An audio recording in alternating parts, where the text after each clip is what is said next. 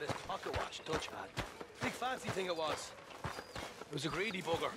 And hungry too, hadn't eaten in 3 days. So I thought to myself, I'll rob this pair of bastards. So I followed them out of the bar. It was a dark night. I followed down this alleyway. As I pulled out me gun to threaten him with imminent death. Good. He just stood there laughing at me. I felt like a 6-year-old. Go ahead, they says. Shoot us. So I did. Bang, bang, bang! Nothing. The bastards had spotted me at the bar and taken the bullets out of me gun. So I stood there laughing and crying. And rather than kill me, they took me and got me some food. And that, of course, was that.